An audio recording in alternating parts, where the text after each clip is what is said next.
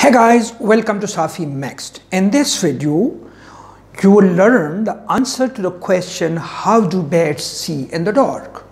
A simple answer is through echolocation, but this can precisely be understood if one knows about the function of ear.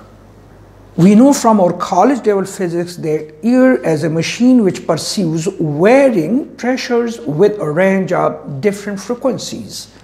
The range of frequencies for the ears of different species is different. For example, a human ear can record varying pressure with frequencies ranging from 20 Hz to 20 kHz. This range of frequencies is called sound. On the other hand, the ears of bats catch frequencies beyond the upper limit of sound up to frequencies of 200 kHz. Okay, equipped with this piece of information, we can now turn our attention to the answer of the original question. How do bats see in the dark?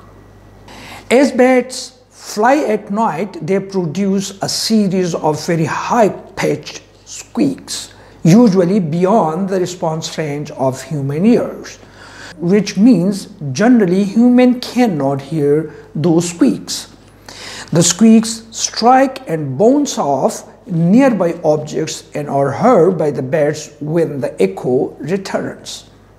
A sound that echoes very quickly lets bats know an object is close. A sound that takes longer to return means the object is further away. The phenomena of using sound to find things is called echolocation.